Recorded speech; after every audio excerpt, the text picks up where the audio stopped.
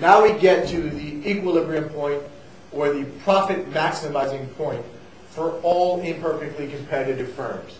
Well, the rule is always the same. Profit maximizing rule is marginal revenue equals marginal cost. That will give us the profit maximizing quantity that the firm should produce. So here we have our marginal revenue curve, and here we have our marginal cost curve. We go to the point at which they intersect. Okay. That gives us our profit maximizing quantity. Let's call it 6. It's about where we had drawn the number 6 before.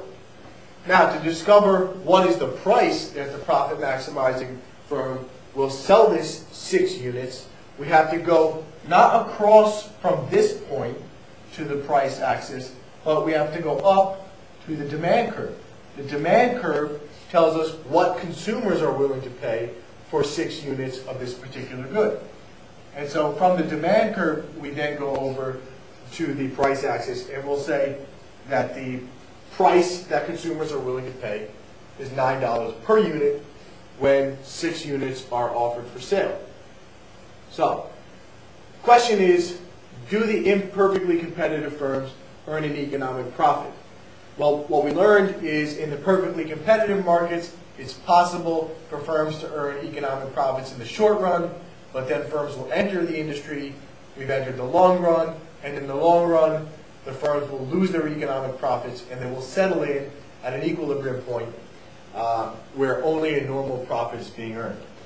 Well, with this example, what do we see? We see that the firm's total revenue is 6 units at $9. So total revenue is equal to $54. Well, to determine whether this firm is earning an economic profit, we need to understand the firm's cost. Well, at 6 units, what is the per unit cost? To discover that, we live vertically here at 6 units, that's the profit maximizing output, and we follow that up to the average total cost curve. That's the per unit cost. We bring that over to our price cost axis, and let's call it $7. That tells us that when producing 6 units, the per unit cost to the firm is $7. In other words, the total cost of the firm is 6 times 7, which is $42.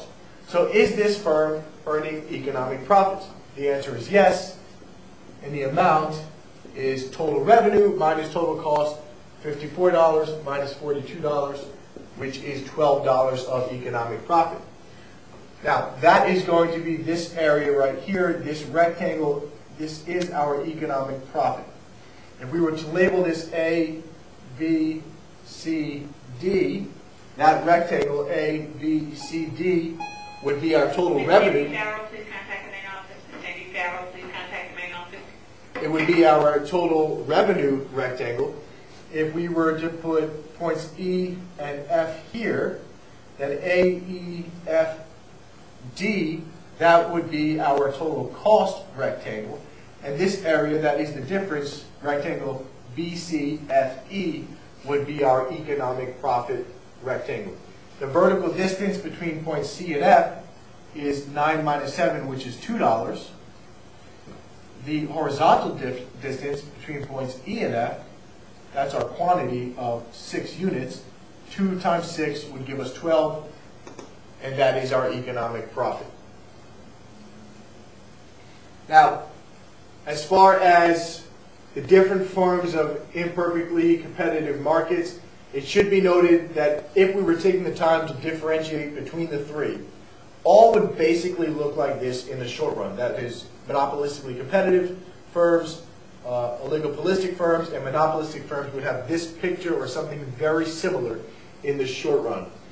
The only exception here is in the long run for oligopoly firms.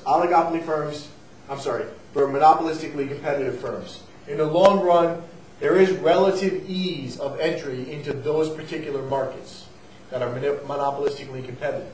So that would actually increase the supply in the industry, reducing the equilibrium price and each individual firm's share of demand. And so though the demand curve would continue to have a negative slope, it would be reduced and it would eliminate the monopolistically competitive firms' economic profits in the long run. But for a basic fundamental understanding of profit maximization, the graphical representation, and imperfectly competitive markets, this would suffice.